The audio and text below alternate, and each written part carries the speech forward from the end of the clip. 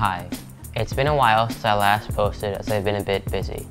Today I'll be continuing with my series of guides on the TensorFlow Object Detection API. A lot of you guys were asking about TensorFlow Lite in my other tutorial. In this video, you'll learn how to convert TensorFlow 2 models to TensorFlow Lite and additionally running object detection on the Raspberry Pi with TensorFlow Lite models. So, don't I already have a video about TensorFlow on the Raspberry Pi? So I make another one. Well, TensorFlow Lite is significantly different than TensorFlow. It's optimized for on mobile and edge devices like the Raspberry Pi. It allows for high performance, low latency, and small binary sizes even for resource-limited devices.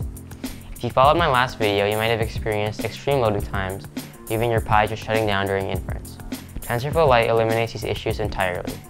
Compared to a loading time of just over 3 minutes for a standard TensorFlow pre-trained model, it took a TensorFlow Lite model less than 1/100th of a second to load.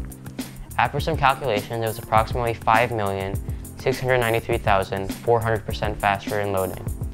Yes, you heard me right, 693,400% faster in loading times. Well, I've talked enough, let's get started.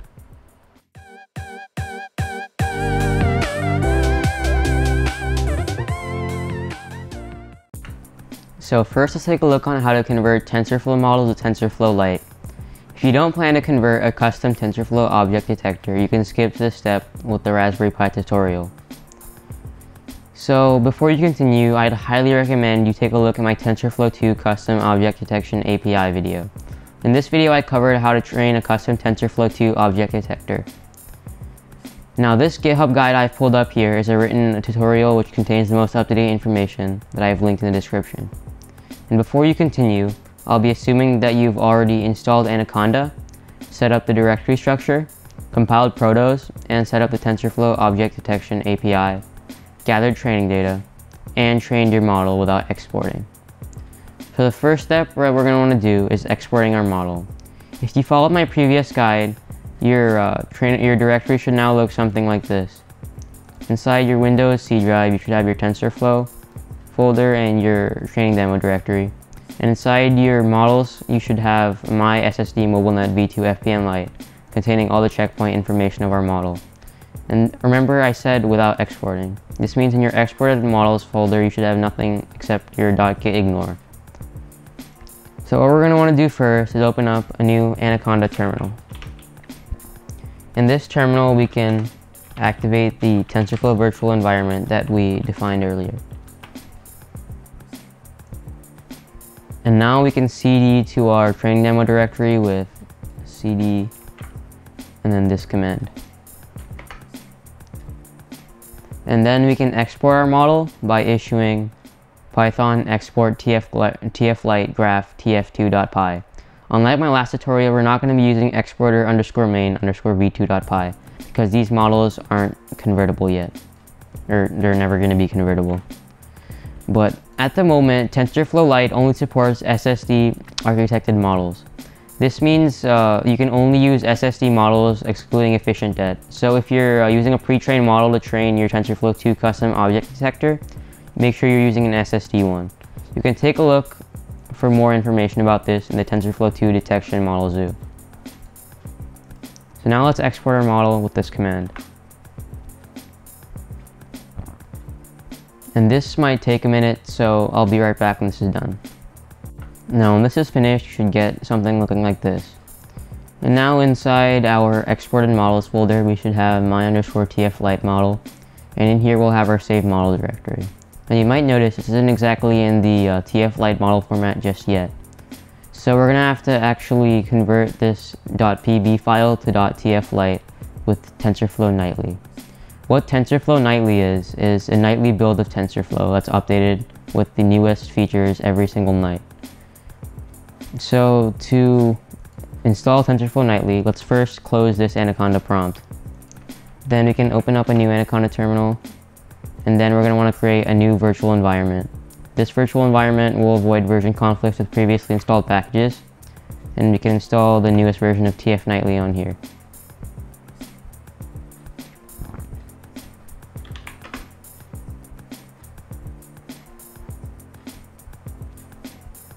Now once this is done, we can activate our virtual environment with conda activate TFLite. And now we can install TFLite with pip install TFLite.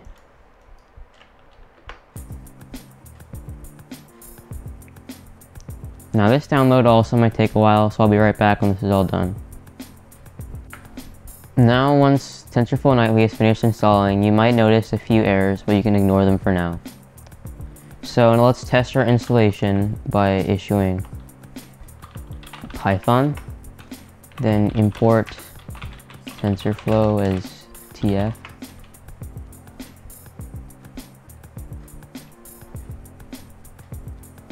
And you can ignore this error because we only installed the CPU version.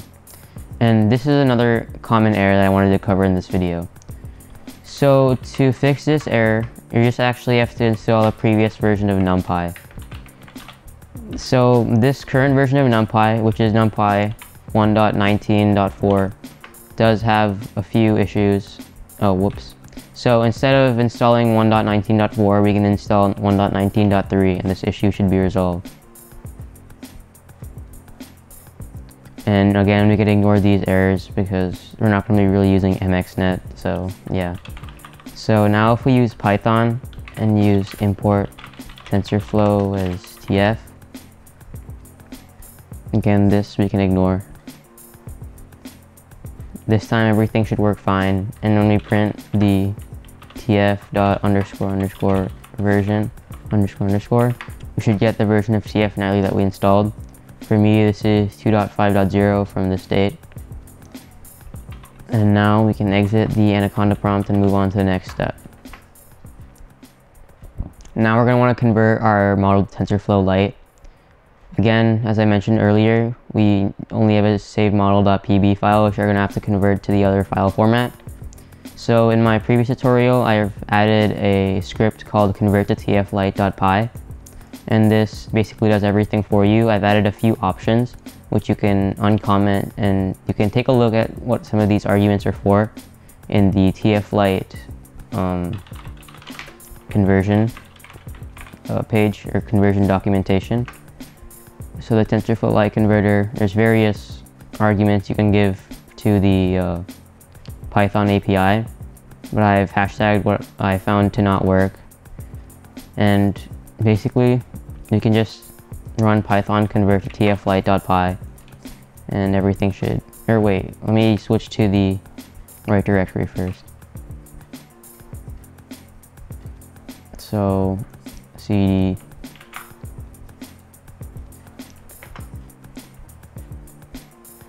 and now we can convert our model with python convert to tflite.py.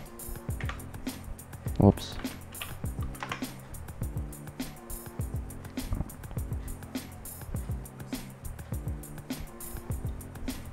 And I'll be right back when this is done. So once this finishes running, you should get something that looks like this.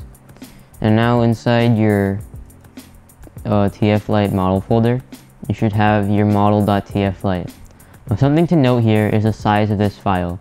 If it's 1 kilobyte, that means something has definitely gone wrong. Because currently there's a ton of errors that are happening with TensorFlow Lite conversion. I was finding a lot of these myself before trying it out again. But this size will determine exactly if your file is working or not, and also it'll determine your it'll determine how fast your model runs on the Raspberry Pi. So you can note that my model.tflite is only 4,000 kilobytes, which is an appropriate size, and you shouldn't get anything too big or too high. For example, 121,000 kilobytes would be something way too big, and maybe 1 kilobyte again would be something way too low. So now we can prepare our model for use. If you may remember from my previous tutorial, we had created our label map in C/TensorFlow workspace, training demo, and annotations. We should have your label map.pb text. So for TensorFlow Lite, it has a different format for the label map. So instead of a text editor, you can open up a new window and paste your label map right here. So in our previous tutorial, I had used my pill detector, and this was acetaminophen and ibuprofen. But with TensorFlow Lite, basically all you do is take this, Control C, and replace that And just basically list your labels in order. Control C, Control V. And this is our finished label map. Then we can save this as labels.txt. So you can save this in TensorFlow Workspace Train Demo, Export Models. Oh, whoops, wrong. TensorFlow Workspace Train Demo, Exported Models, and you can save it in here. And now inside of our TFLite model folder, here we have our models.tflite and our labels.txt. That means our model is now ready for use on the Raspberry Pi. Now I'll be covering how to run TensorFlow Lite models on the Raspberry Pi. So if you haven't already, you should definitely set up your Raspberry Pi. I made a detailed video on how to do this. And then once you're done with that, you can SSH into your Raspberry Pi. Now we're going to be getting updates and basically setting up our camera module to make sure we can run.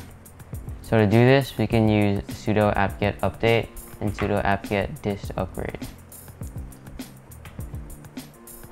And depending on how long ago you've set up, or when was the last time you set up or updated your Pi, the time this will take varies.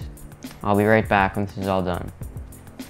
This took me about 10 minutes, but once this is done, you can now use sudo raspi config. Then navigate to interface options, and go to camera, and then hit yes. And now you might have to reboot, so I'll do that and I'll be right back when this is done. Now once you've restarted your Pi, you're going to want to SSH back into it.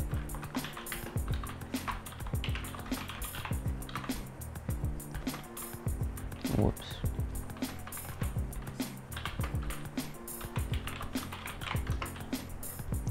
Then you're going to clone my repository right here.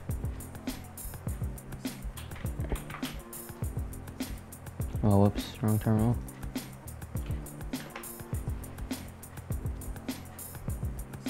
And this name is a bit long, so I'm going to move it. Or I'm going to change the name to just TensorFlow. And we're going to want to install a virtual environment on our Raspberry Pi. So you can do this with sudo pip3 install virtual env.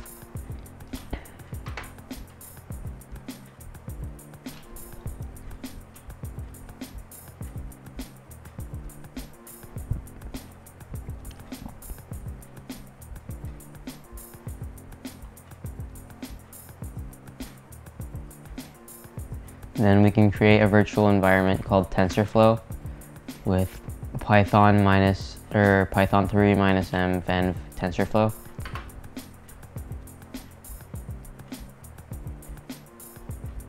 Now we can cd into this directory with cd TensorFlow.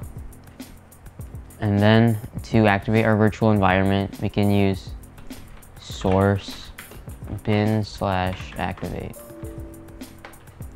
And if you do exit this terminal, we're not going to be in the virtual environment anymore. If you want, you can use this command, echo source TensorFlow bin activate -rc. And this will make it so that whenever you open up a new terminal, you're automatically going to be in your TensorFlow virtual environment. Now in our directory, you should now have all these files. And I've created an installation script to install all the prerequisites needed. So you can run this by just using bash install prerequisites, sh, yes. And this also might take a bit, so I'll be right back when this is done. Now once everything is installed, you should get the prerequisites installed successfully message. And now we can test out our installation of the TFLite runtime module. So first, let's type in Python, and then we can use import TFLite _runtime as TF, and then print TF dot __ version __. And you should get 2.5.0. And now if everything is working, we can run the program. So I'm going to use VNC Viewer to run this because you can't run it with a standard terminal. So VNC Server.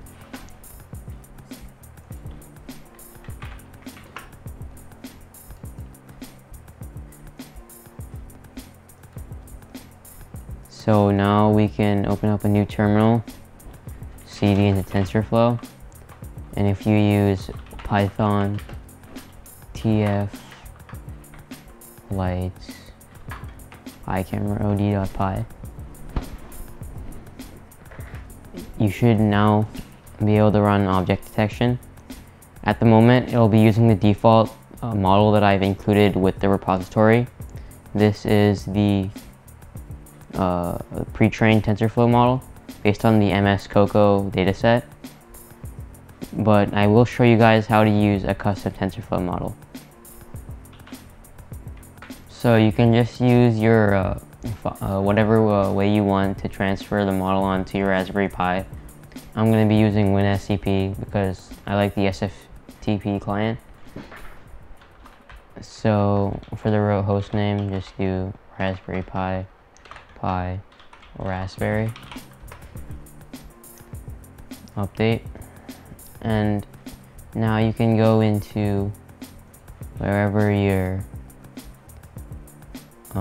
model is located. For me, again, TensorFlow Workspace, Training Demo, Exported Models, and then my TFLite model, and here you have your model.tflite and your labels.txt. On the Raspberry Pi, you'll have TensorFlow models, and here you can just delete these, and then you can transfer these into here and as a replacement, and there we go, we're done. So if you have any issues, feel free to let me know in the comments or raise an issue in my GitHub repository. If you want, you can contact me through Discord. I'll be leaving my handle in the description, and until next time, bye.